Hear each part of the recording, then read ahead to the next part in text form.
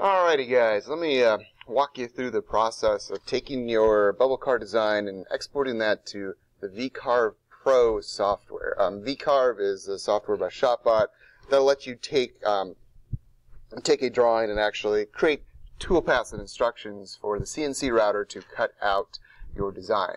So you should have a car design that you created in Onshape. What you're going to need to do is select the side profile of your car, and I'm going to rotate around so I'm just looking at that side profile.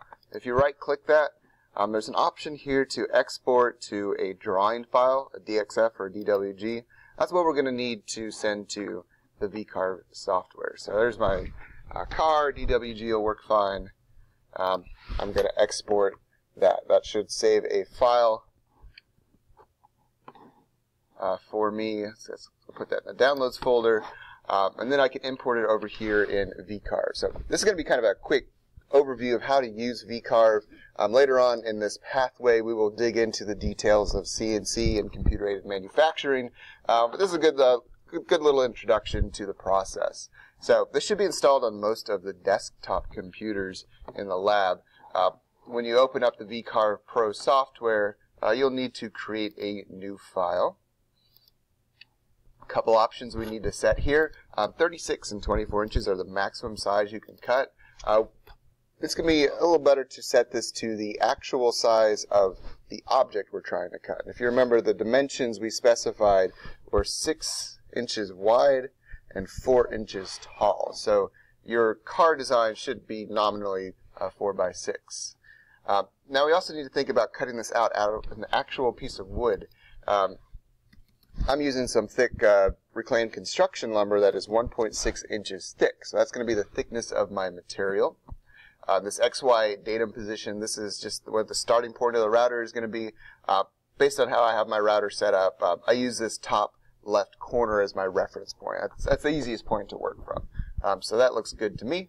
I'm going to click OK, and now I've got a blank space to work with my design.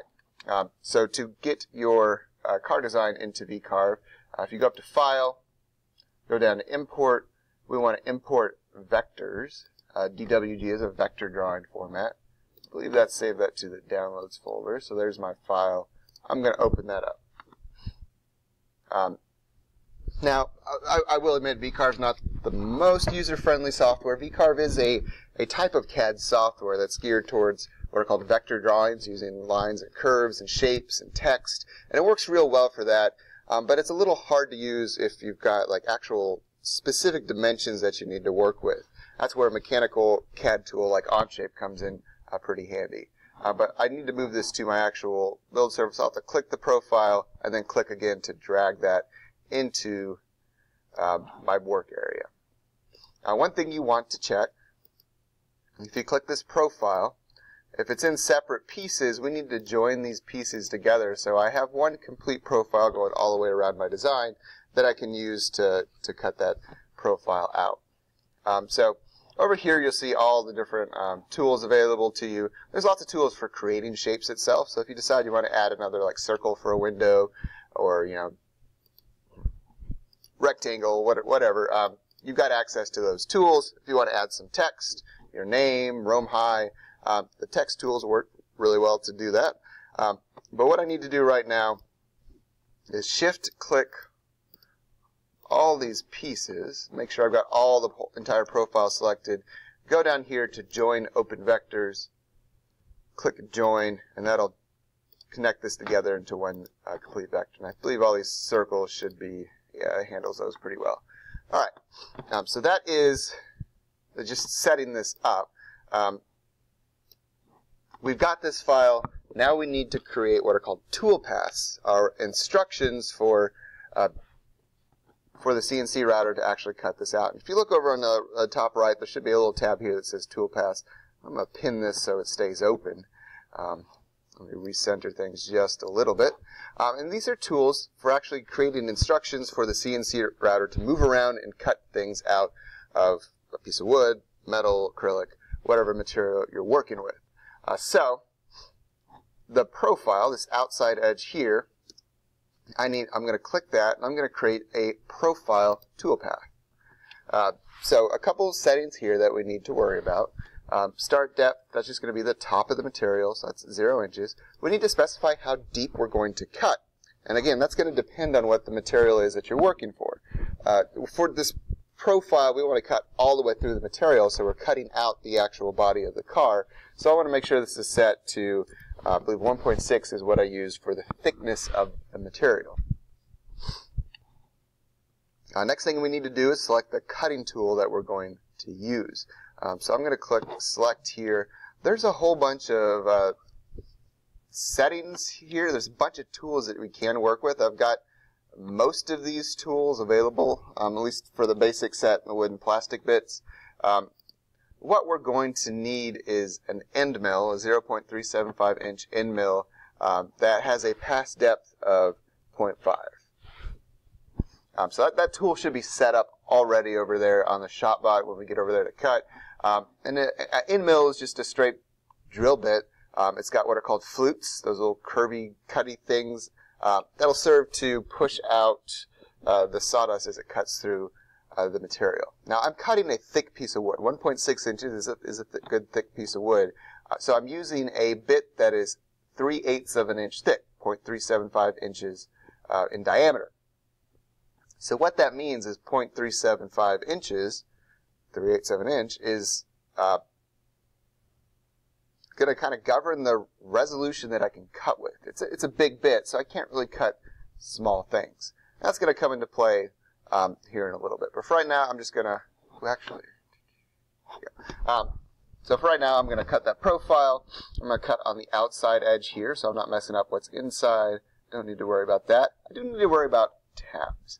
Tabs are something that's going to help hold the body of the car to the rest of the material after we've cut all the way through.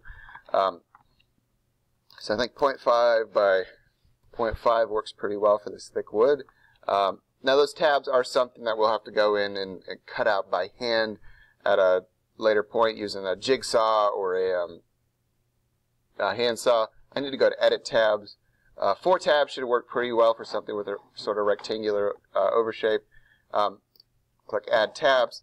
You just want to be careful that these tabs are not sitting in a corner that's going to be hard to cut out. Like this guy here, I'm going to move him out towards the edge a little bit, so I'm not trying to get a jigsaw or a saw in this curvy corner. That looks good to me. Click OK. You can name that something interesting if you want to. Click Calculate, and that's going to calculate the actual path that the cutting tool is going to travel. And that's what you're seeing here with the red, green, and blue lines.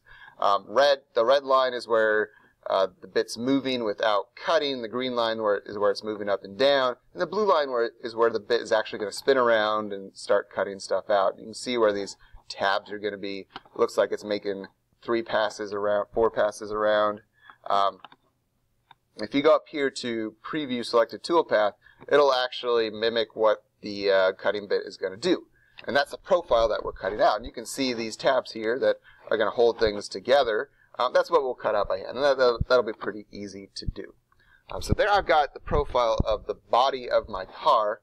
I'm going to go back here, close this preview menu, and I'm going to cut out holes for these smaller guys. Now, here's where I got a slight problem with the bit I'm using.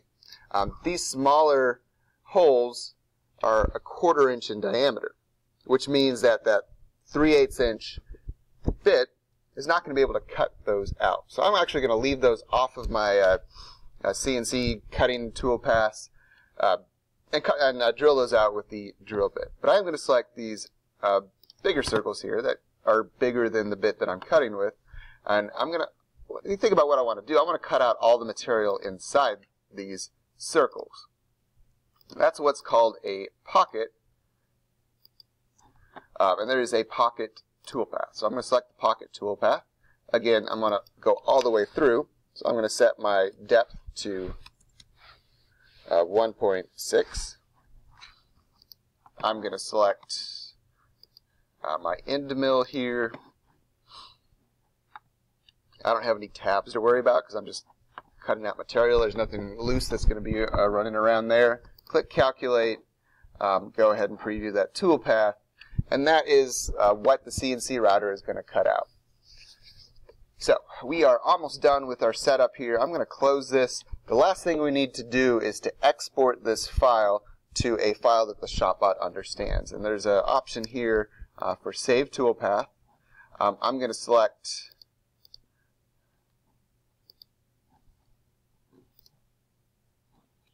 all my toolpaths here. So I'll output all visible toolpaths to one file. And since they're cutting with the same bit, that's an easy thing to do. I could, if you wanted to, go through the process of swapping out the bits and put a smaller bit in to cut those smaller holes. But that's such a time-consuming process that doing this for a bunch of cars is going to be a little bit limiting. So again, I'm just going to do that with the drill bit on the drill press. But if I've got both my toolpaths selected, they got the correct 3.75-inch end mill selected, save toolpaths to the file, and if you got this saved, we can pull this up on the ShopBot software and cut out your profile. Easy enough to do. I will say there are other toolpath options you may want to explore. The drilling toolpath,